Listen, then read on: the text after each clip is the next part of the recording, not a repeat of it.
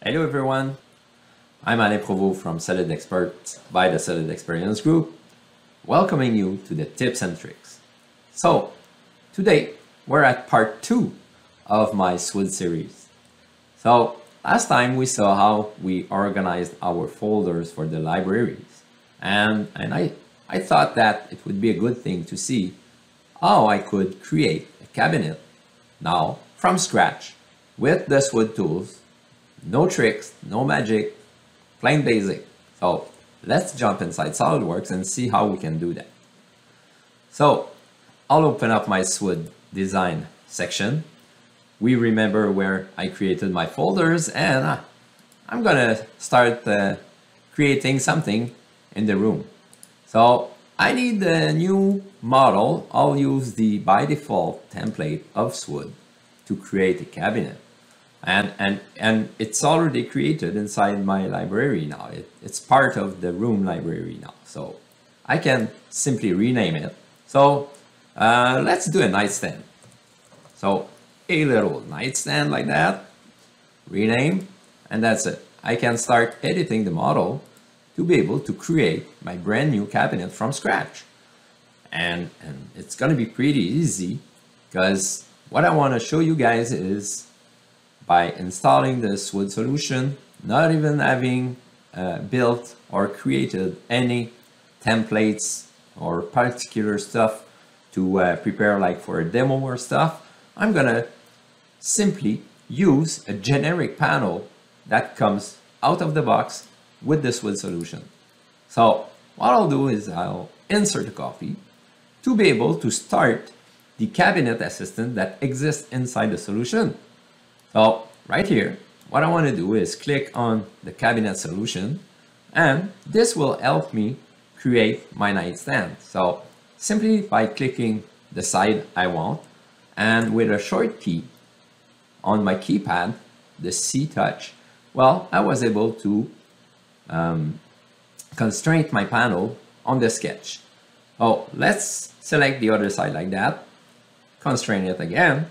I'll select the bottom, and I'll show you how easy it's going to be to simply take the arrow and constrain now the length of that panel to the inside of my cabinet. And this is a pretty easy way to constrain my model, not having to create singular panel and then assemble them in an assembly of SolidWorks. I'm using the SWOOD tools to be able to do that.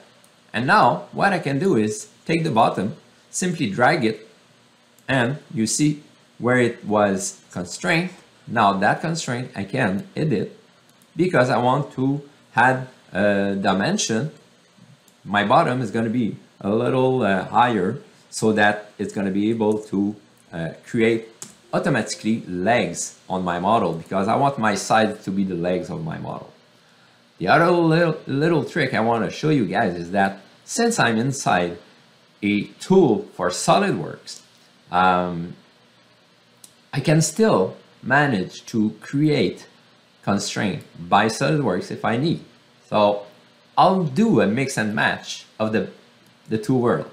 So it's going to be like a simple trick to make sure that the top is going to be a little bit larger, because I want some edges on each side. It's a nightstand, so I want a larger top than the cabinet itself. So simply dragging it again like this, I'll be able to constrain the front and the back, but I don't want to constrain the sides yet. So the top I want to constrain, but I want the top to be on the panel, not inside the panel.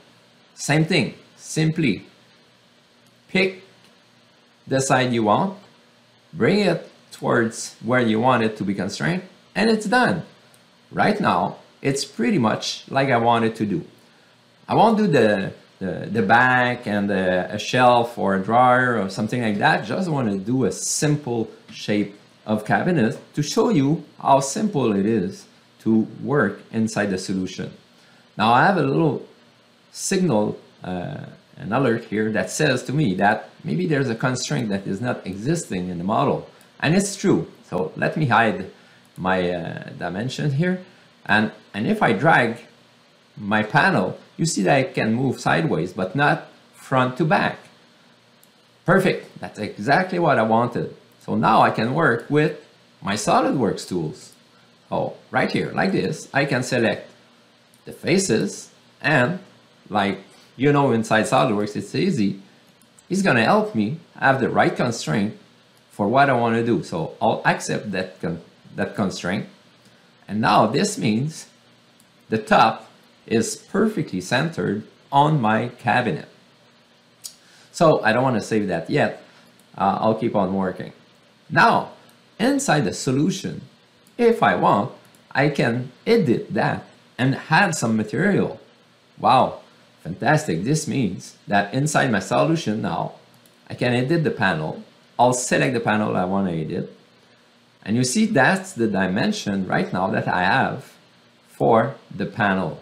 And this is the exact dimension that I want now SWOOD to control. So I'll select this face, and I'll use the little green mark here that will accept the dimension I just signaled SWOOD to use, and I'll add some material. So let's add 15 millimeter here and accept. And that's it. You see, now I have a model that is perfectly parametric, very easily. So if I need to make changes, the model will follow whatever I do. No problem.